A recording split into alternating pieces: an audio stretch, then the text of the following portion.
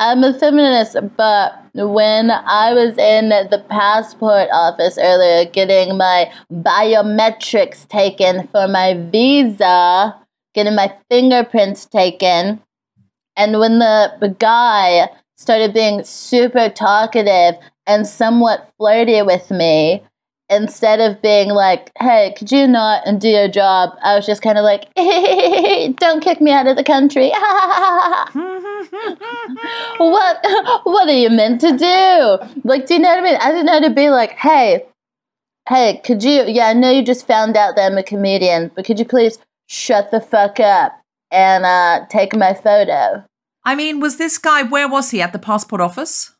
Yeah, he was the fingerprint guy. I feel like the appointment is supposed to last for like 20 minutes. I was there for like 40 minutes. I think he was just like chatting. He was just chatting. I was like, I'll entertain this conversation. It was insane. At one point, he asked me if I thought that Beyonce or Solange was more attractive. And I managed to wiggle out of it by saying Jay-Z. It was insane. That's a double I'm a feminist but, Kemah. I blame him a lot because he shouldn't be flirting on his job, especially when his job is, you might feel like, oh, is this going to affect my visa? But I'm a feminist, but also you are looking extra fine today. Extra fine. I did lean into it as well, but I wish I didn't lean into it because it didn't make the appointment go by faster. You are glowing. That's no excuse. I'm not victim blaming, but you are glowing. My feminine wiles. Your hair's looking fine. I'm not accusing you of feminine wiles. I mean, you have them coming out the wazoo, but I had sex recently. Fine. I had sex last night. It's fine. Yes, there is something pouring out of me. Okay. All right. So that's we've come to the nub of it now. That's why, okay? You've got the glow, the post-coital glow. It's true. I came, okay? Okay, great. I'm a feminist, but can this whole episode really be about Bennifer? J-Lo and Ben Affleck, please. Has something happened to okay. So Ben Affleck and J-Lo have got back together. Oh, that's right. They've got back together and they are posing in poses that they posed in the first time around in the noughties. So there's a famous shot of J-Lo. Yeah, cup in the butt. Yeah. So our amazing guest, Mridul's just chipped in, and she's asked a salient question that I think a lot of our listeners, not a lot of our listeners, but some of our listeners may be also asking, has something happened with Ben Affleck and J-Lo? Yes, they've got back together. They're snogging in public. It was J-Lo's 52nd birthday, and she was recreating sort of classic J-Lo, Ben Affleck images from when they were together in the noughties. Paparazzi times. Including in the music video Jenny from the Block, there's a famous image of he's got his hand on her butt and she's lying face down on a boat. They recreated that. But then my friend Raven Smith honed in on his face and said he's not enjoying this. And then there was a pulled back shot where you could see the photographer taking the picture because it sort of just looked like, not a selfie, because obviously their arms went out, but someone else on the boat, one of their friends just took it and was like, oh, this is a cute moment. But it turned out to be a Hyde photographer. Oh, fascinating. I think this needs its whole own Guilty Feminist episode, is what I'm suggesting.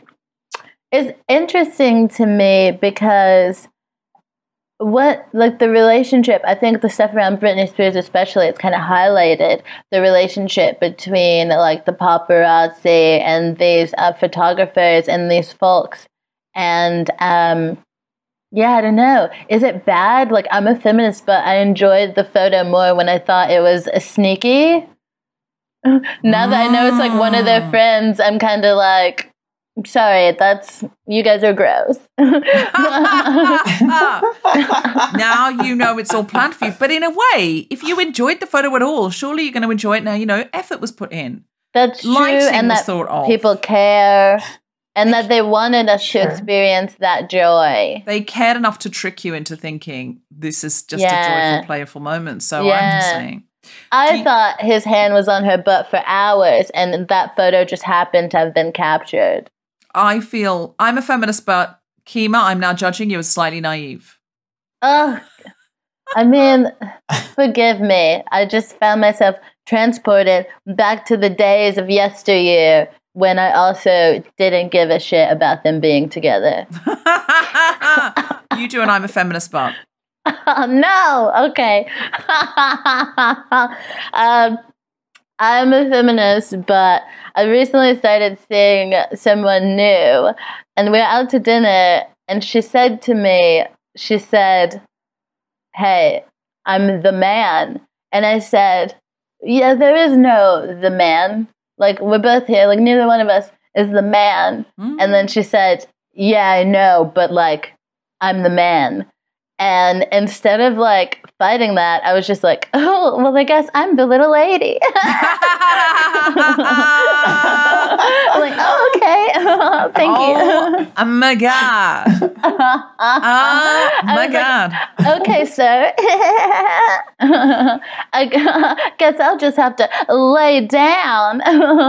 Enjoy playing with the binary.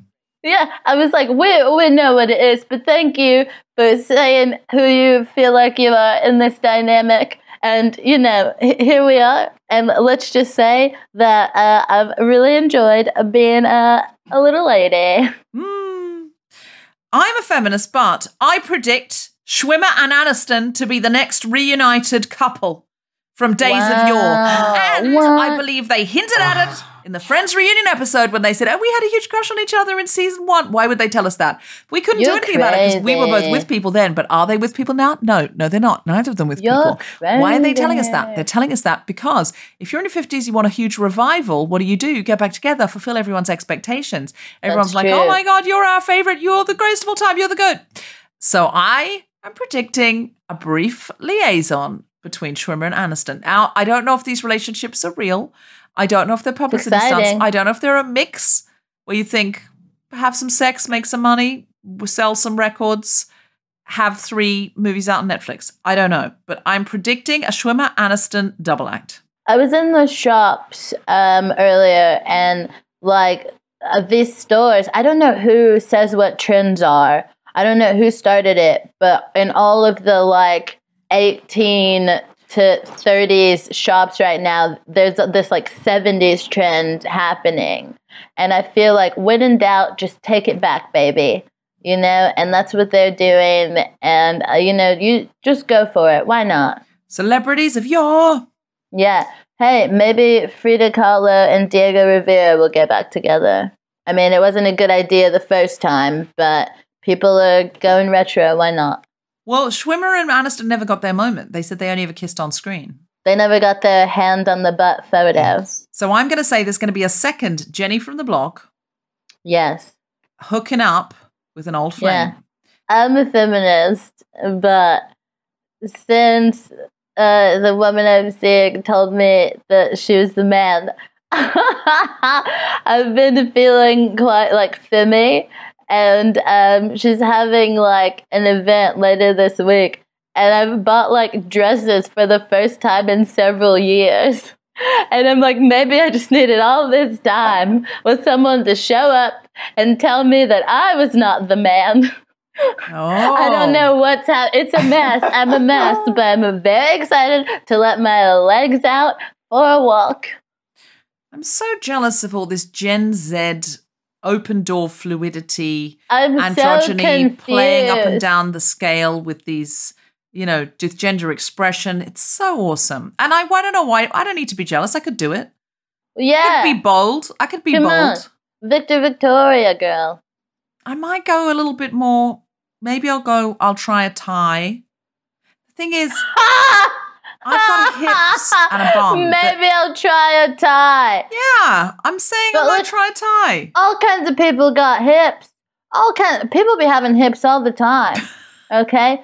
You ever seen a cis man with a giant badunkadunk? Come on now. Love the little cheeks on a chap. Look, okay, cheeks all right. on a chap, baby. I might try an androgynous look. I cut my hair sort of shorter and chicer. I might put a little, you know, slide in it and make it look a little bit like a 1920s flapper, and then do that. Put a little put a tiny mustache. Have a kind of Charlie Chaplin. Do you think I could do a drag king? I think the question is, why haven't you already?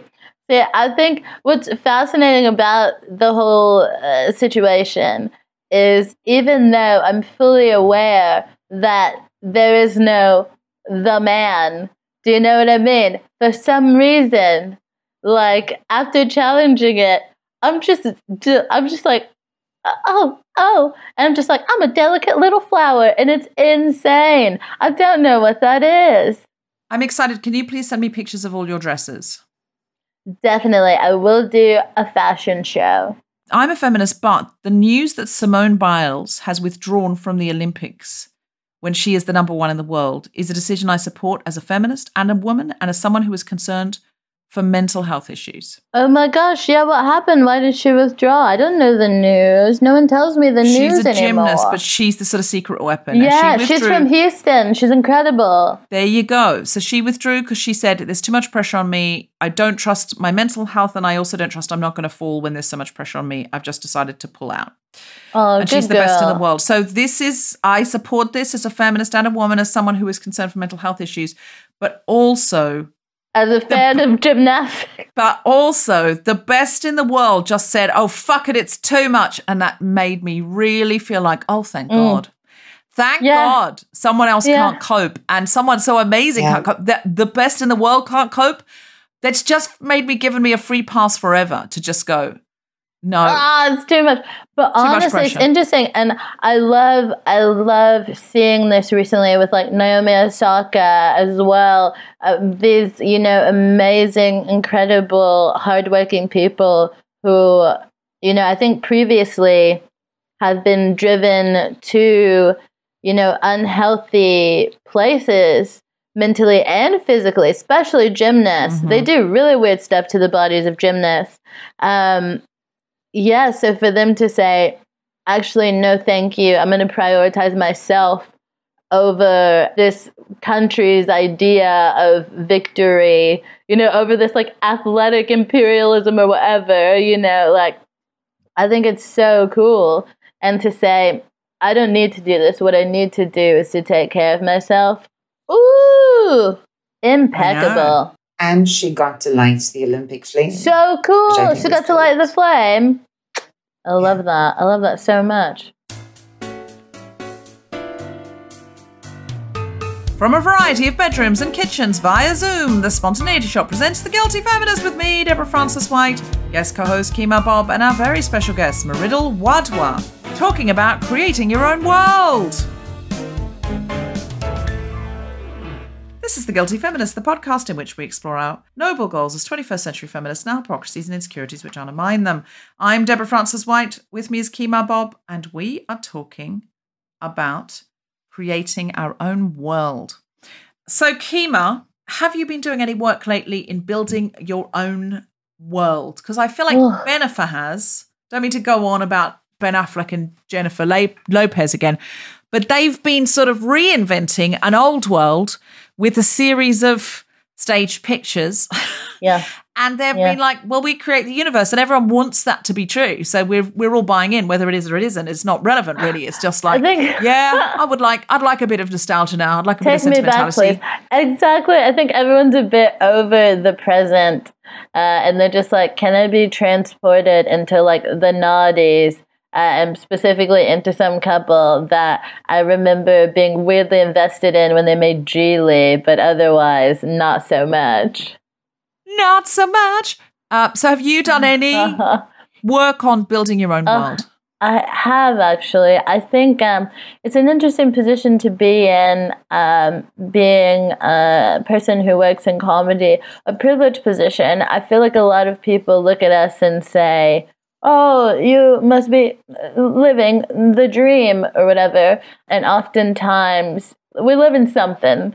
And I think more recently it's become important to me to put good things out in the world and also to, actually take care of myself. I think for a long time I was struggling so much for not only like financial security, but also to be seen and acknowledged as like good at what I do, that I was sacrificing, my well-being. And now that I find myself in a more healthy place, both in recognition and in I can pay my rent. Oh my God. Did I tell you I used to hold like rent strikes with my flatmates because like we couldn't afford our rent sometimes. And so our flat was pretty fucked up. So we'd just pick one issue to highlight to the landlord if one of us was like short on rent. And we'd be like, oh, you want the money? We want to not have this leak. Oh my God. Epic times. So now I'm not having to do that. The fact that you're not having to withhold rent for a number of days while a landlord fixes a leak. Yeah. Be like, we want a refrigerator that functions properly. How about that, Jeremy? That's his actual name. And now I find myself in a place where I've not gotten over that habit of saying yes to everything or scrounging. And I find myself not so connected to who I am or what I actually want. And I find myself reacting to what people want from me. Have you faced this? Yes. I am someone who is very reactive and this has come along. Or can you do this? Would you do this? And I'm like, well, that sounds fun. Or I need the money or I, want to help this charity or, and I find myself saying yes to too much all the time. My post-pandemic world that I'm recreating is sort of how to ease back into social life while keeping the things I was doing, the new routines around exercise and eating nutritiously and resting properly and sleeping a full night's sleep. Gosh, yes. The real world's eating into those things now. Yeah. And of course the real world is welcome, but I'm trying to keep a balance so I still do those things. Like I'm almost like terrified to let go of all my exercise commitments and things like that. Just to be more reasonable about it, not to be like every morning it has to be this, da da da da. And I got sick last week and no COVID, did the test. It was just a sore throat, but it was a really sore throat. And I went to bed for a couple of days and let myself rest. And just thought, you don't have to be this routine. And I think the routine was the thing that was keeping me like feeling like I've got a thing, I've got something, I've got routine, and I've never been routined. But also it's quite grounding, I think. And I feel like a lot of people have taken on healthier practices. I've taken on a more mindful way of being. And over the past couple of weeks, that's gone to shit. So mindfulness. What's happened? Now we're allowed out. I have no idea what's going on drinking. Anymore. Mindfulness has been replaced by a drinking habit. I worked up my meditation habit from non-existent to like a good 20 minutes every morning, feeling like, now I'm ready for the day. And over the past week or so, since they've started allowing things to happen in the world, I'm struggling to focus for like 10 minutes. It's nuts. And I'm just like, I think if my post-pandemic world looked like all the wholesome things I started to do for myself during my lockdown world, and then like was able to like healthily combine that with like existing in a safe way. Ooh, it's just a bit sudden, isn't it? It really is. It really is. And can I say the experience we had on Saturday, we went to the Soho Theatre to do Edinburgh, which is the sort of last year when the Edinburgh Festival couldn't happen at all. Francesca Moody decided to do a version of it in a shed that could be live streamed, and there was no audience. But this year at the Soho Theatre, there could be an audience, and we were allowed to have 80% occupancy. And it was noon on a Saturday. We only had a few days to advertise it because it was kind of last minute. Lovely. And I was so nervous. I was like, what if people don't come out anymore? What if this? What if this? What if this? And what is the because we were in a very privileged position of being able to advertise Guilty Feminist shows, and people knew that we were, it was a community feel to it.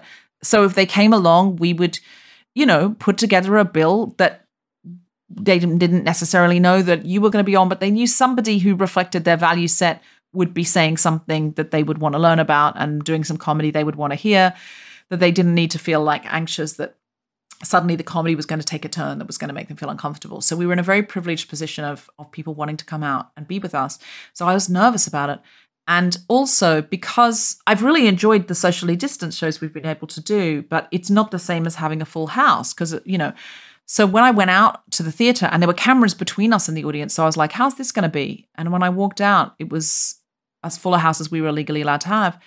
And I said something and the audience laughed, and then I said something else, the audience laughed, and it was like this old symbiosis that I have not experienced since, I would say, February last year, because even March last year, although it was amazing, we were all aware we should really be indoors and this was headed towards a lockdown. So February was the last time I felt super free with an audience. And honestly, my experience on Saturday was, I'm not a religious person anymore, but it was almost spiritual, because it was like a part of myself I did not believe in anymore. I'd forgotten. I didn't really believe in it anymore, came to life, because it was like surfing with the audience. Like the audience give you and you give them and they give you. And so even those shows we did last summer outside, which I loved and they were wonderful, we knew we were only allowed out to be in a quad for 10 minutes, then get back in. And so it wasn't the feeling that I had on Saturday. Honestly, I think I felt talented for the first time in a year and a half, Nelly. Well, being a performer is such a weird thing, because I think a lot of people will literally will look at us and say, oh, well, you're in such a empowered place, right? You're living what you want to do. You're living the dream. But it's interesting because I feel like some people at their job, they're able to feel good about it every time they do it. Or at least know I'm competent. This is what I do. And over the past year, that's changed for a lot of people. And at the same time, for I feel just as many people, it hasn't. And our version of employee of the month, we haven't been able to get that kind of feeling. There is no boss to give us a good job. There's no promotion. No. That's the audience. And can I say, if you came out to any of those shows in the between times, thank you so much for coming out. It meant so much to me, and I did have a wonderful time. It's not that I'm diminishing those shows. I was so grateful for you, and I felt so loved by you, and I felt so in love with you. So if you came out to any of those shows that weren't Soho Theatre, please know that I loved them. But there was just something about, we're out the other side of this, and we're allowed an 80% occupancy in a 400-seater. So that felt super full. And we were just it was just something about the element of it. And I felt like, it's back and it hasn't left me. And I'm so grateful. But I saw people crying at Latitude as well, at the Latitude Festival, because they played big audiences. And comedians were in tears. Hard-boiled, old-school comedians were in tears afterwards going, I played an audience. It felt something. There was something about this weekend that felt... Those shows were outdoors in Latitude, of course, but it felt different this weekend. Yeah. And I'm just so grateful for it. The weirdest thing to me was when we had lunch after. And I was just that's what felt real, So we had the show bit, and I was like, whoa, people. And then it was hey, do you want to grab a bite? And it was we can grab a bite. It's too real. It's too real. But it's stuff as well that we shouldn't be feeling. And if you're in Australia and you're suddenly in a lockdown again, I fully apologize. We've been in a lockdown for so long. When you guys were out, and look, hopefully we won't be back in again, but we all know that we could. Yeah. So this is just me going. Feels like I've come up from air after being underwater for a very, very long time. So it's a balance between me going, but I still want to do my exercise every day, but I still want to make sure I eat the regular times. I still want to make sure I don't go to bed at 2 a.m. the way I did last night after suddenly having I've got to write this script. I still want to do all those things, though. I still want to look after myself. Well, I think we need to maintain. I think it's really important, and there are things that all of us will have adopted over the past year, and they're important to hold on to, because they're not bad for us now. It's just that we've not done them in this context. And I think the fatigue, it's pandemic fatigue of just wanting it to be over or wanting to move on. But I think some of those healthy habits that we've built for ourselves, they've become safeguards, quite good for our sense of mental stability and things of that nature. And if we do end up back in the lockdown, those will be our constants. And it's so tough. It is a big shift, and I think we shouldn't look down at ourselves for slipping up, because things have just changed quite quickly. And it's scary as well, because they could change again. They likely will change again. And so I think I just want to take a moment, I guess, to encourage everyone who's adopted things into their schedule, their life, their routine, while they were more restricted, to not let go of them if they were helping you feel better, because they still will. That's very good advice, Kemah Bob. You are a wise soul. I'm Wise just an 80-year-old lady in a 27-year-old body. You're the Yoda of the Guilty Feminist, in my opinion. Thank you so much. I prefer to be the baby Yoda, thanks. You are the baby Yoda, but you have better syntax. Your syntax is flawless, and better your skin. Your wisdom's just as Yodery. So you are the new and improved Yoda. An Obi-Wan Kenobi, an Obi-Wan Kemobi. Oh, I love it. I wish I had ever seen those films.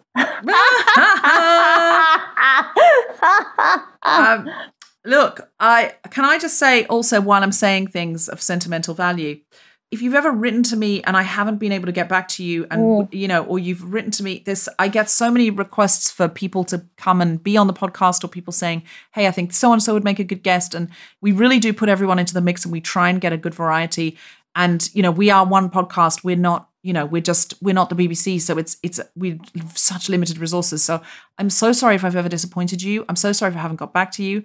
I hear and see you. If you've ever sent me fan mail and I didn't have your address to write back, or I was on tour and I just didn't have the resources or the energy or the bandwidth, I just want to say I appreciate every single one of you, everyone who's ever taken the time to write to me to suggest a guest, even if we haven't had that person on. We only have 52 shows a year, and we probably get offered 1,000 guests a year. But please keep suggesting people, because that's, also how people get through. So thank you for all of your suggestions. Thank you for all your kind words. Thank you for your criticism, which has shaped the show. Thank you for coming out. Thank you if you've never been able to come out, but you've supported us in another way by telling a friend, by rating, reviewing, or subscribing.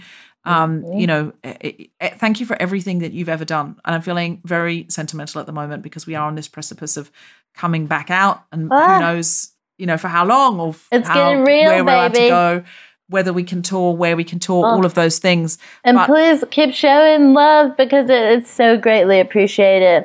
And I think, in a weird way, I've come to learn love, real love is when you give it, and with no, real expectation or demand. And the real love that the listenership has shown me over the years has been absolutely incredible. And besides the amazing conversations that I'm privileged to be a part of by being a part of this platform, the community that I found myself a part of people who care about this podcast, I'm so grateful for. Are we all going to cry today? Is that the vibe? I think so. Well, look, it's not going to get any better with our guest in terms of the Honestly. sentimentality and because this is somebody who really has created her own world in so many ways, and created an amazing world for other people.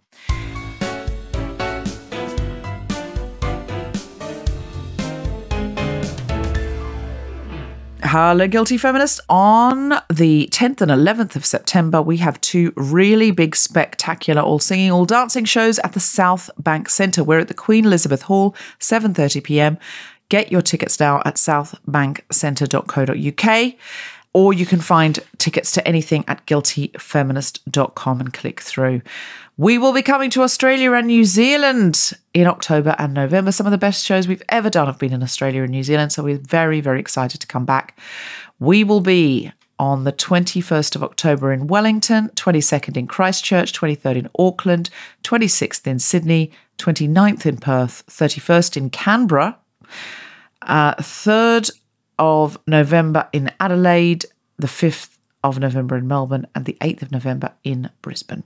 So get tickets now, guiltyfeminist.com. If any of the dates have to move, we'll transfer your ticket over or refund your money. So buy with confidence, but do buy as soon as you possibly can, because tickets to the Australian and New Zealand shows always sell out. And now back to the podcast.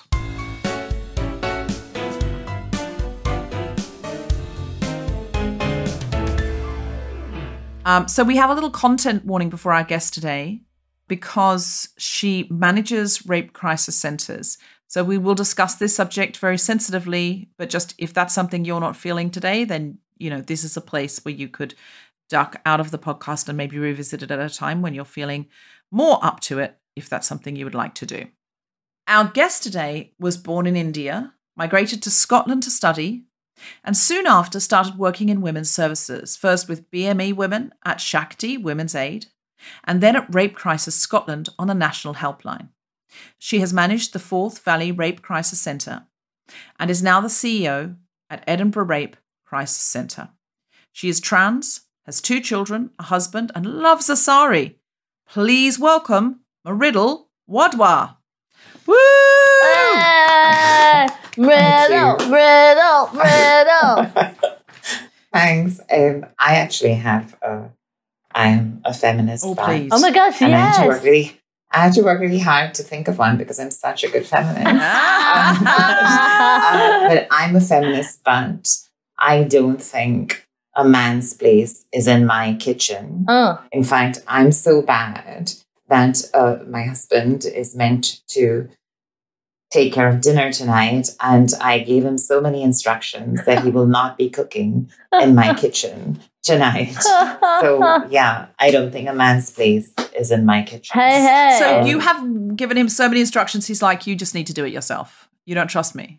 So my children will be eating other food, not food. Is he ordering a Deliveroo? That's so funny. Is he just ordering them a pizza off Deliveroo because your instructions are so frankly fascistic? I see. Yes. Well, listen, as I'm a feminist, but go, it can be a lot worse. You've heard Kemah's. Impeccable. Yeah. Yeah. Impeccable. I love it. Tell me, yeah. Oh, I'm we the love opposite a of that, bus Mridul. in the streets and a bus in the streets. So I'm going to get fired. More like a boss in the kitchen and a boss when she's bitching. Yeah, that's what I'm talking about, baby. So, Mridul, I am extremely interested in your work in Scotland. You were born in India, but you migrated to Scotland. What made you start wanting to work in women's services? I don't think there was a plan. So for any migrant listening, we have 2 here, actually, including me, 3 of us. Yeah. I was born in Australia. Kim was born in America. You were born in India. So 3 of us. And I think... And we're taking over the country, baby. We didn't vote Leave for this. It happened not deliberately. When I graduated, I did a master's at Edinburgh University. There was a job going in at Shakti, and I just completed a master's in training, and they needed someone to do some training. It wasn't by design. I just applied for this job. It looked interesting. Obviously, I had been around violence. I grew up in a home with domestic abuse. I'd experienced violence as a trans woman in India. And so it looked like somewhere I wanted to work. And I applied and I got the job. And I just stayed. Like before working in women's services, I used to teach people how to sound American in India in a call center.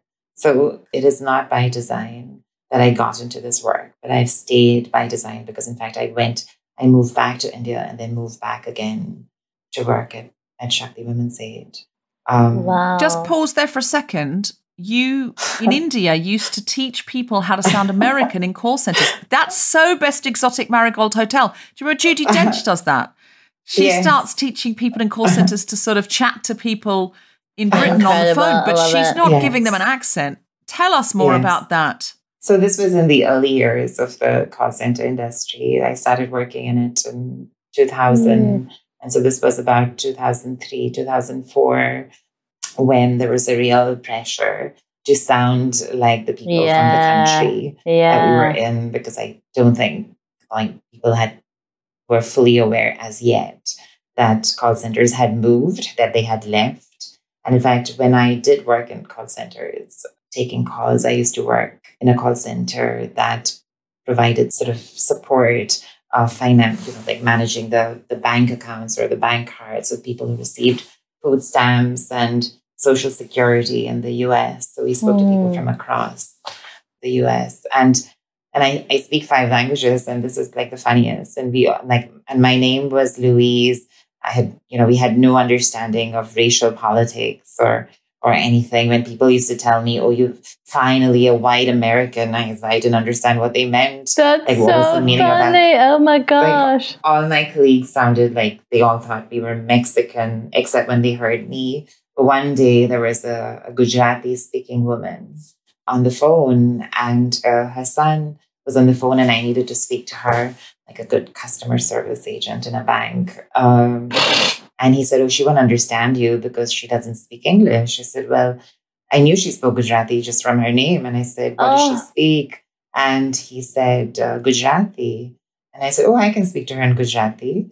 And he said, you can speak to her in Gujarati. And I spoke to him in this really good, my Zoroastrian, I'm part Zoroastrian, so this Parsi Gujarati accent.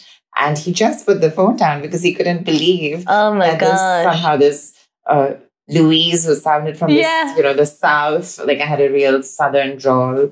I can't replicate it anymore. But, oh my gosh, that's absolutely incredible, and what a beautiful moment to share with him as well. Well, he was terrified. He hung up. I mean, so you sounded like Friday Night Lights, Southern Hospitality, and all. Oh my gosh. That's incredible. I love that, like, fate, destiny. I don't know which one is more magical, but I love that led you with all your skills and all the languages that you speak to work. And like, it's absolutely incredible, because I think a lot of the best things that happen in our lives, they happen like through us, and sometimes to us. And I think it's absolutely incredible that you didn't plan to be working where you're working. How long have you been there now? So I've worked in the women's sector now since 2005, late 2005, so quite a few years.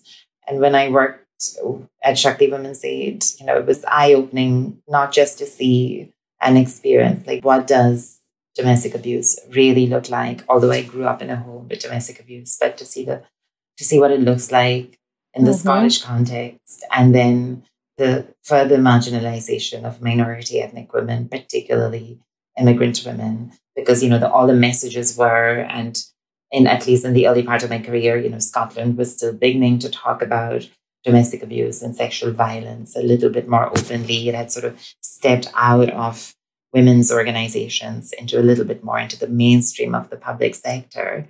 And the message was clearly, leave your abuser. You don't have to live with this. There's help for you.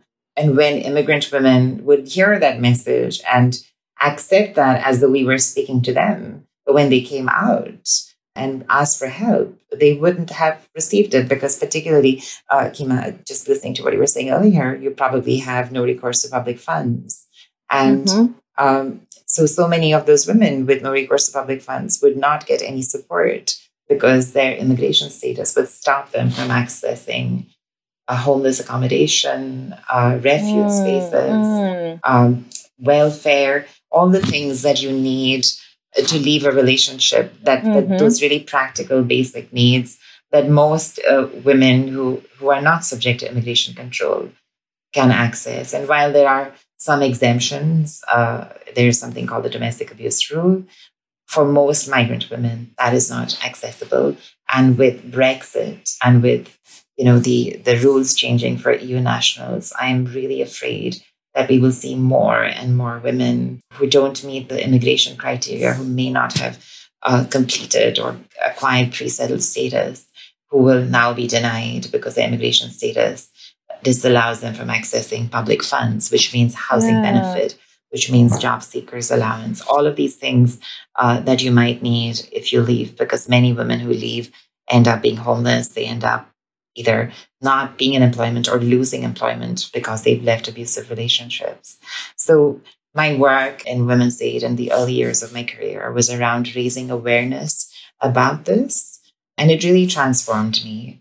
But I also found a real group of wonderful and mostly immigrant women of color working to change this. And many of us still are, even like 15, 16 years later. But also many of us were qualified to do other things with our lives, but we couldn't find those a space in those careers that we trained for because of racism, really, and found ourselves in this organization. So it's a real interesting journey how many of us got there. And for me, it was just luck and coincidence, but it changed my life completely. I love it. I don't know why. It always gets me like so excited and a bit of chills because like we can make plans, yeah, but I feel like plans, like rules, are often made to be broken, shifted, switched up. Of course. I wonder if you could have planned, a life so beautiful, and it sucks that you were like kept out of, what you hoped to do, but where you find yourself is making such an impact. Yeah, absolutely. I mean, as a trans woman, I think the only plan I had was to be alive for a long time. Yeah. I did not want to die. And so anything that has come after that is a real gift and a surprise. And I think, like, for me, I'm a huge fan of the Guilty Feminist, and you cannot imagine how excited I've been to be here. And I was like, I was telling some of my colleagues, like, I think, I may have taken up this job just so that I could get on the Guilty Feminist. That's your real I'm a feminist part. Yeah. I'm a feminist, but I started working with women who had experienced violence in shelters and all sorts of things. For my 1 hour of fame. Because ultimately I wanted to get on the Guilty Feminist. I mean, that's the greatest I'm a feminist part of all time, in my opinion. You just we thought we were comedians, and here she comes blowing us out of the water with this nonsense. It's a really powerful story that sometimes when you're marginalized and you're not being given access to spaces you do want to be in, you end up helping other people who are also excluded from spaces. But then ultimately that can be the most fulfilling thing any human being could do. Yeah. Because you are clearly very engaged and energized by your work now.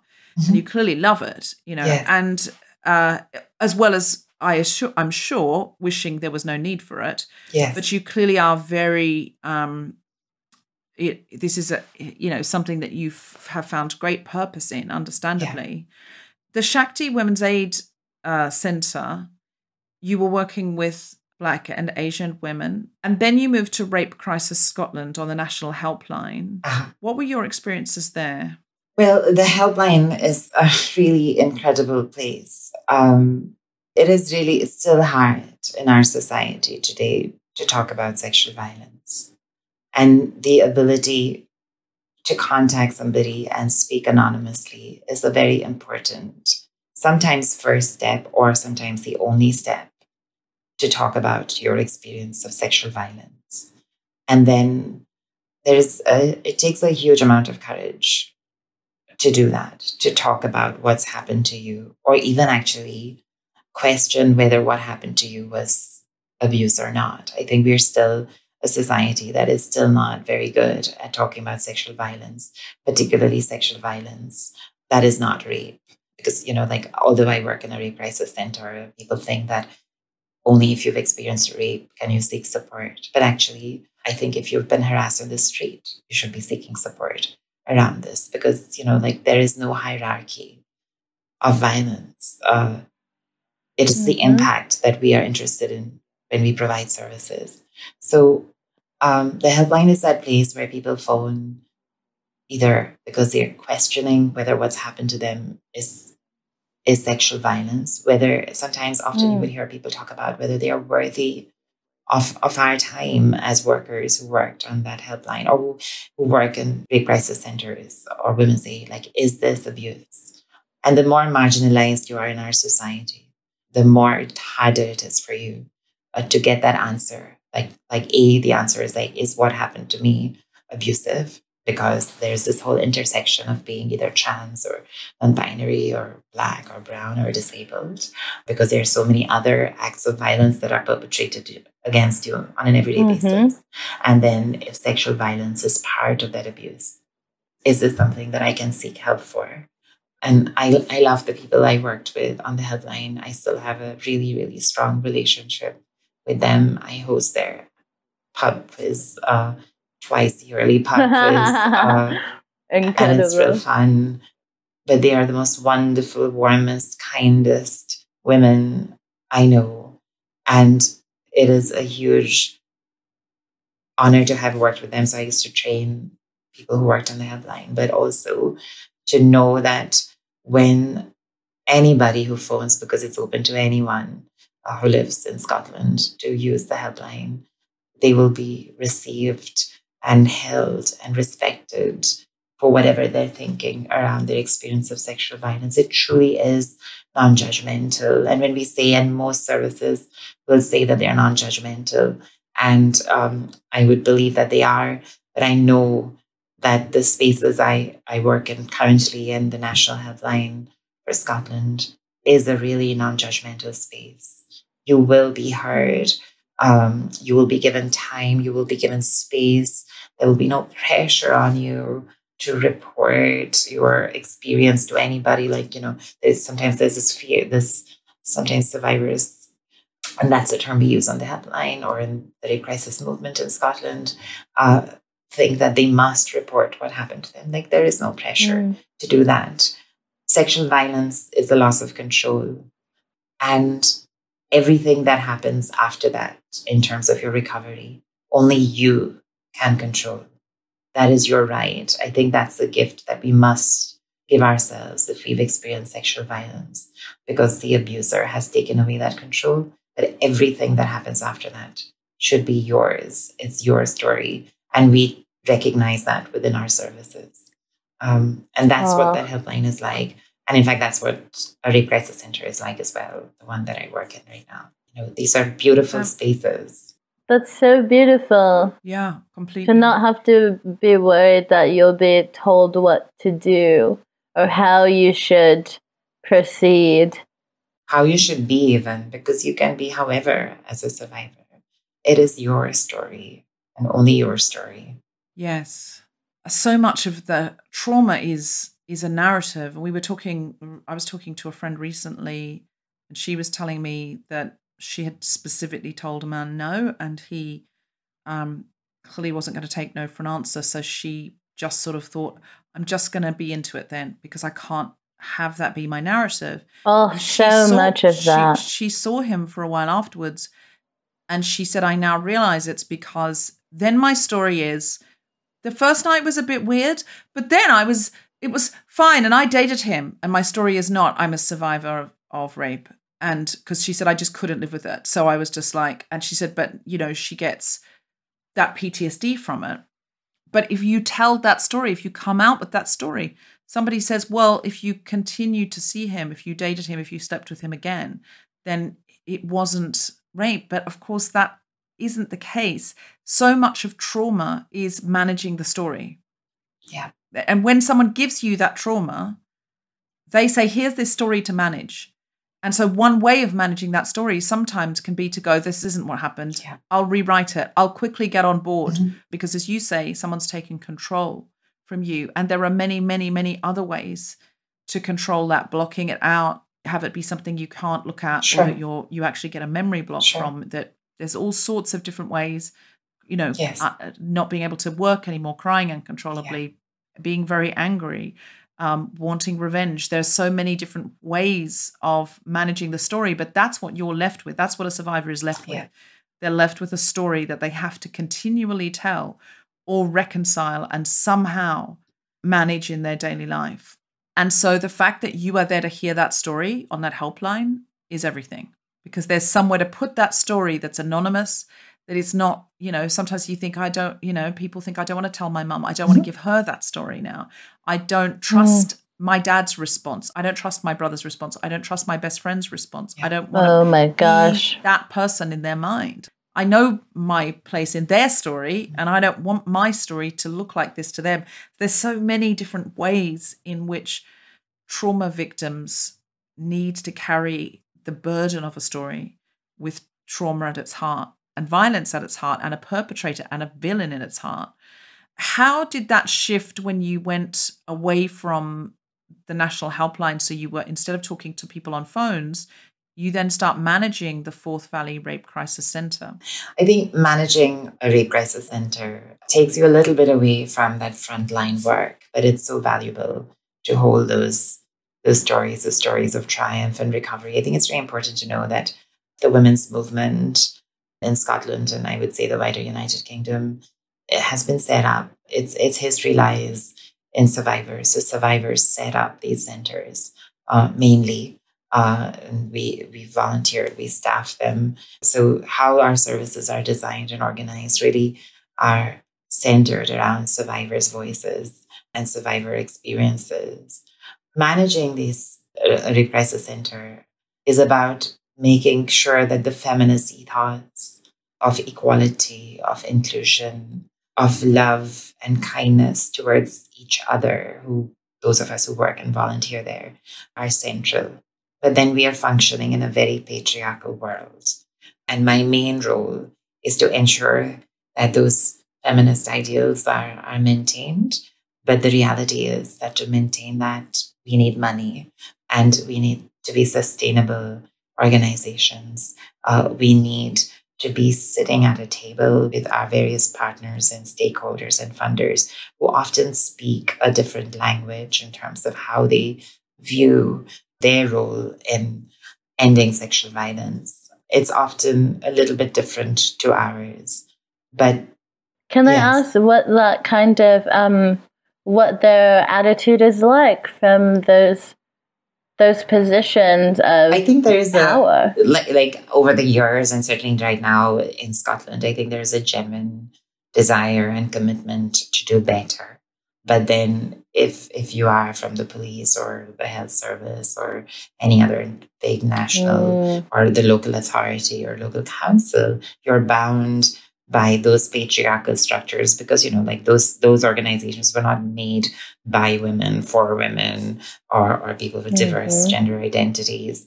We just happen to have muscled our way in, but we are still functioning within those patriarchal systems. So their ability to respond in the way that we as rape crisis centers want them to respond, give us more money, sustainable funding, be more flexible in how you offer particularly health services and so on, that takes longer. And also, Scotland is a much smaller country to the rest of the United Kingdom. So I can speak for Scotland. I think we have a much more, in my experience, a much more closer relationship with decision makers than maybe you do in England. And also you have a more challenging government at Westminster, whereas we have a slightly more left-leaning government here. Really? We hadn't noticed. So many of my friends have moved to Scotland. Like, seriously, have gone, like, we're out of here, and they're up in Scotland. And when you guys go independent, there's going to be a lot of English refugees at the border trying to get in. I'm telling you, that's nothing. Yes, probably. I feel like the nature of those bodies might be the idea of like reducing or like making things go away rather than trying to understand the complexities of these issues. I think there is in Scotland, certainly, we have a national trauma framework and we have big public organizations, authorities, public bodies trying to make their workforce more trauma informed, and the benefits of that will be felt in the coming years. But to go back to your original question about what is it like to manage, I think there is a real tension between our ambitions of keeping rape crisis centers inclusive, warm, safe, well-resourced spaces. So the biggest challenge I have is resourcing. So that is funding, that is sustainable. We are often victim across, I think this is true across the United Kingdom, to short-term funding. So it's not like rape and sexual violence is going to go away in 2 years, but yet many of us are funded in a year's contract, 2 years funding. It's rare to see like 5-10 year funding. Wow. And a lot of our funding comes from, in Scotland, certainly, we have much more funding from the government and local authority than I would say our sister organizations down in England and Wales. And that is positive, but we have massive waiting lists. Like Edinburgh Rape Crisis Centre's waiting list was closed for a year during the pandemic. Like we were not taking any referrals at all. We are now, and we just received some additional money from the Scottish government to tackle waiting lists. And I think it really helps to have a feminist leading a government. And I think what's that like? So, what is that like? Yeah, tell us more about that. So without being party political, I think there are a number of good feminists elected to the Scottish Parliament, including, I would say, the First Minister. If nothing, at least they will listen to you. You have better and easier access to the challenges. And we've had survivors who have had meetings with ministers and their local MSPs. And you see women across parties in the Scottish Parliament, championing the cause of survivors of gender-based violence. But sexual violence is really widely prevalent. Sexual violence services have been historically underfunded in Scotland. So we are just playing catch up with our demand. And I suppose this is what I'm talking to you about. This is the kind of work that someone who manages or leads a rape crisis center is having to do. So while being really innovative and making sure that my colleagues have everything that they need, whether it's skills or the emotional space and their own well-being to be able to work with trauma. The other thing is to work to raise the profile of the center so more survivors come to our center to seek support and know that it is a safe space. Particularly for me, what's important is those who are missing in our service user groups. So we are largely mainly used by cis white women. And so the work ahead is about making sure that those who are marginalized in our society and further away from the cis white heteronormative existence also know that the space is for them. So important. And I think continuing the campaign for more resources, reform of legislation, making sure that we don't have to take out a begging bowl everywhere we go. But that really is often a leader's job in the women's movement. I don't think I can have a conversation with anyone without asking for money, which of course I will be doing here too. I insist. Sure. Kemah, get your wallet out now. 100%. Now look, I'm going to shake it out. There's going to be some stuff in there. A bit of it's going to be lint, but we are going to find some money, baby. I believe in that, and I'm sure that the Guilty Feminists can stump up some cash as well as our listeners. Two things you've said have really struck me. One is when you said just being alive as an ambition for a trans woman.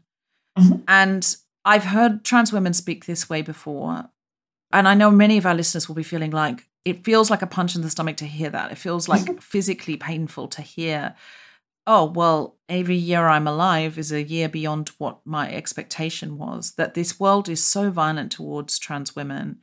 And we know the statistics are there, but also sometimes people deny those stats online, and they do. Sometimes they say, well, not really, because, and they, you could make stats say anything.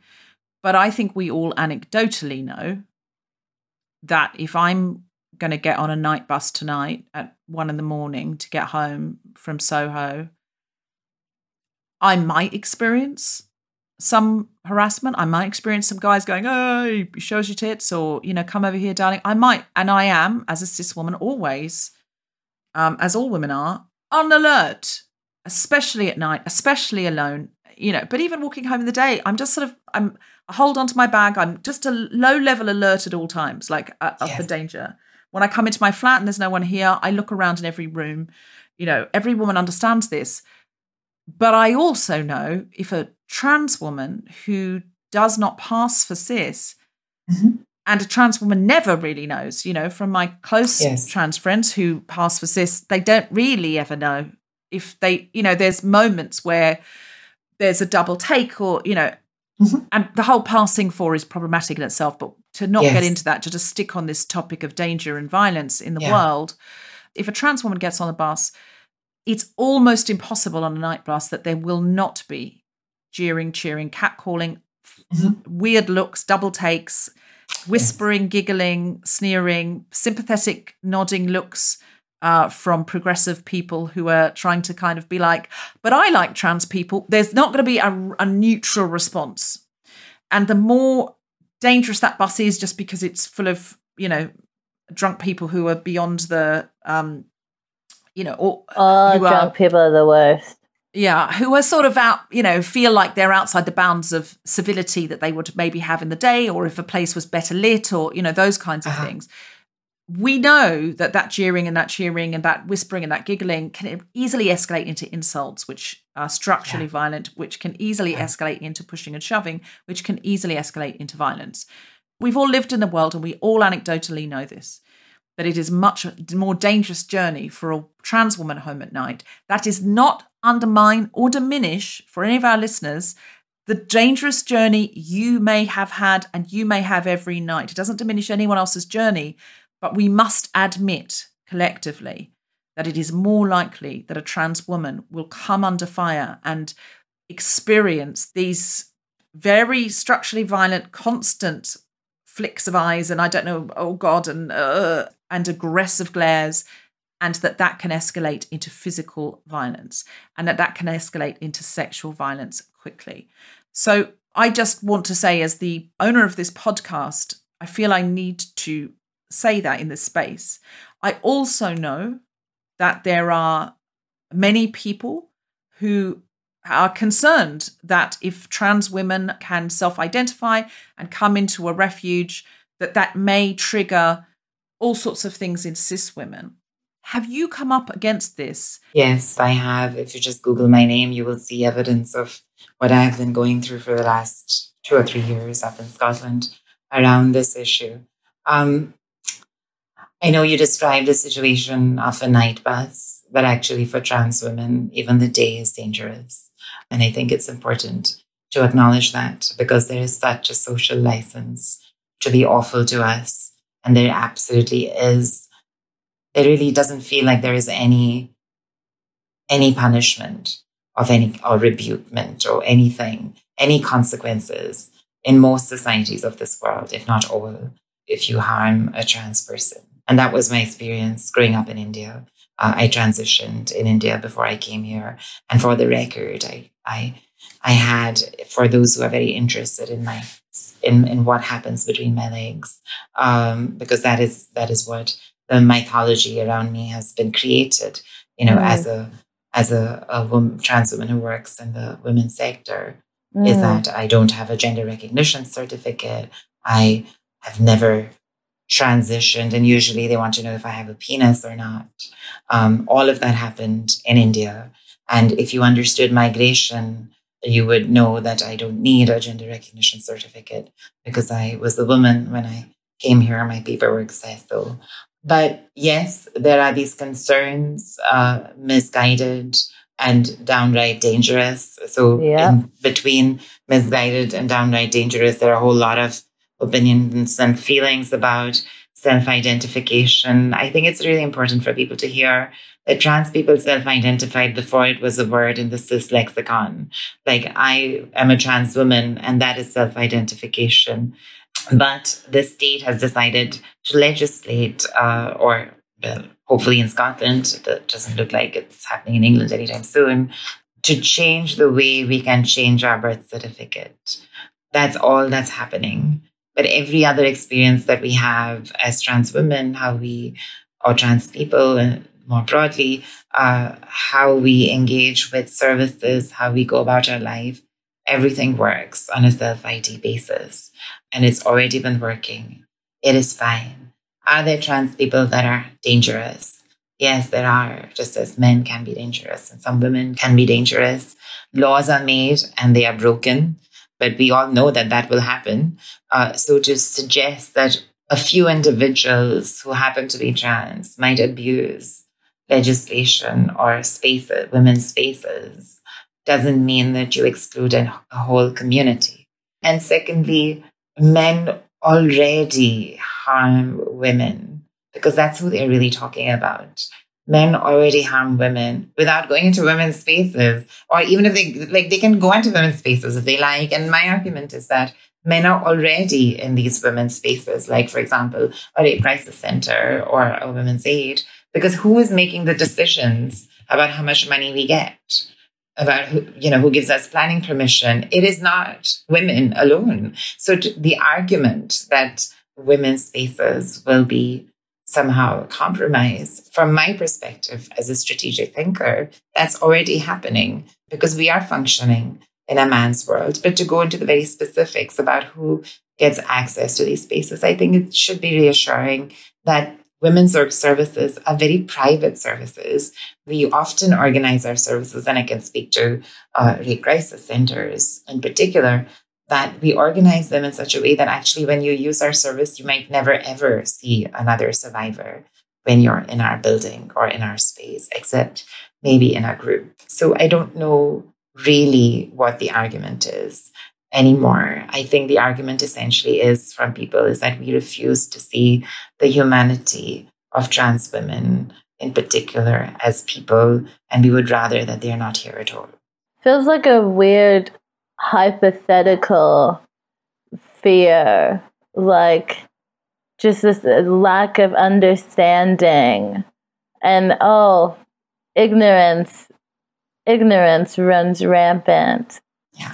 I mean, some of the things that have been thrown at me, I sort of already referenced, but I remember being in a meeting once where there was this person who took the name of some trans woman who, was accused of a crime somewhere in South Asia.